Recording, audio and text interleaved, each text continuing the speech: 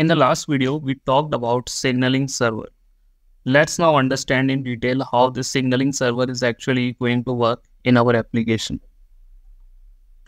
So here we have two users, user A and user B.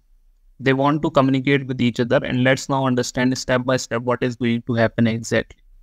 First of all, user A is going to send a request to user B that he wants to connect, but it cannot happen directly because they are not yet connected.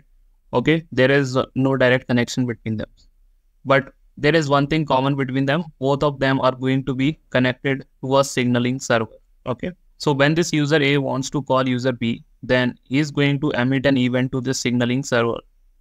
Then the signaling server is going to tell user B that user A would like to call you. And if this user is available at that moment, then an event will be sent back. Okay. Then in this way, the user B is going to tell user A that he is available to connect over call. Okay. And that's when they're going to fetch their SDP information and ICE candidate. And what is this SDP info and ICE candidate?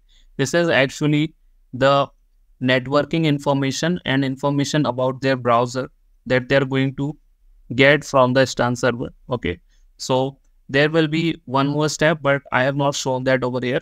But they are going to get this information called SDP info and ICE candidate from STAN server.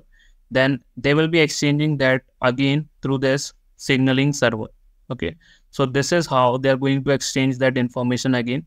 And after negotiation, okay, these two browsers, their browsers are going to confirm that now they are ready to connect. Okay, and that's when user A and user B are going to be connected directly, and that is what we call live direct peer-to-peer connection, in which they will be able to share audio and video stream.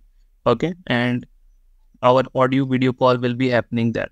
So this is how the signaling server is going to act inside of our application. This is the purpose of signaling server, I hope. So this is the importance of signaling server inside our application. Let's now discuss what is STAN server in the next video.